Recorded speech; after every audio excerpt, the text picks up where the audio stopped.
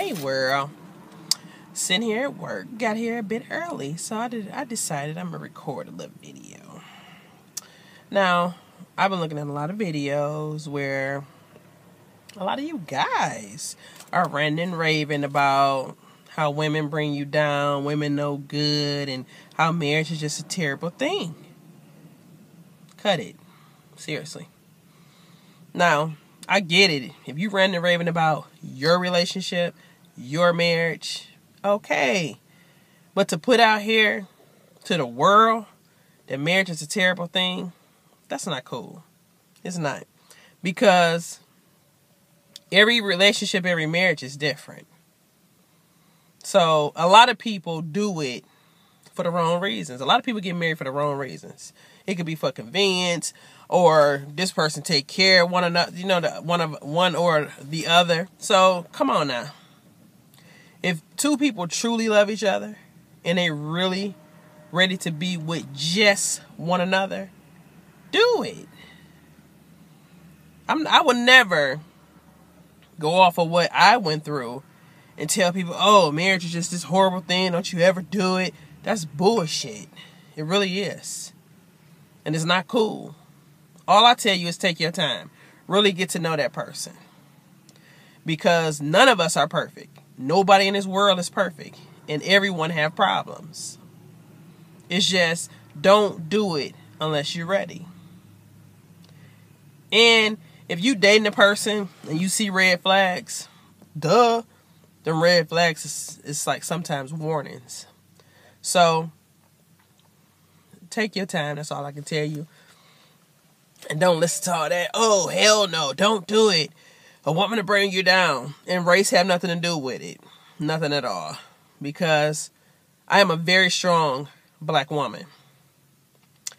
And a lot of guys are intimidated by me. But the guys that I have been in relationships with and the guy that I have married, I was submissive to them. And that's all that matters. Long as I'm submissive to the person that I'm with, I don't have to be submissive to no one else. So, I don't know.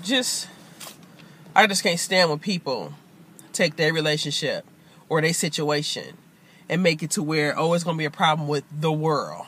No. Fuck that. Marriage is a wonderful thing, and especially when two people are on the same page. But you got to be on the same page. If it's insecurities there, if it's trust issues there, don't do it. Because it's not going to change anything. You just, paid all this money to make sure people that's coming to your wedding good. That's pretty much what it is. If you don't trust the person before you marry him, it's still going to be there. You're still not going to trust them.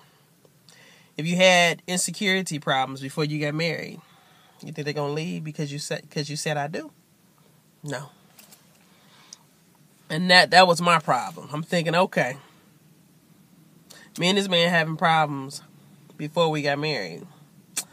Oh, it's going to change after we get married because now I'm his wife. Bullshit. Straight bullshit. It actually got worse. So, just take your time. I tell that to any and everybody. But don't knock it until you actually try it. And actually, I tried it. And a lot of people was like, well, would you do it again? Of course. But I'm going to take my time. And I'm going to let God put that individual in my life instead of me going off of what I feel is best for me. And that's basically what I did. I went off of what I felt was good for me. And I was wrong. It's not cool to give people the benefit of the doubt or to think that,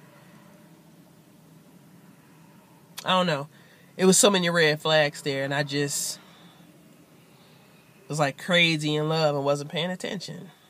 So I lost a lot behind it, but I learned a lot too.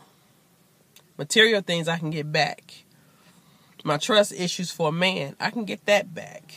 I know I can get all that back. It's just, I'm going to just take my time this time. This time when they go around, I'm going to take my time and let God put that man in my life. Okay? So, don't listen to everything you hear on YouTube, Facebook, Instagram, whatever. They're not God. They don't know what God's plan is for your life. I'm just saying.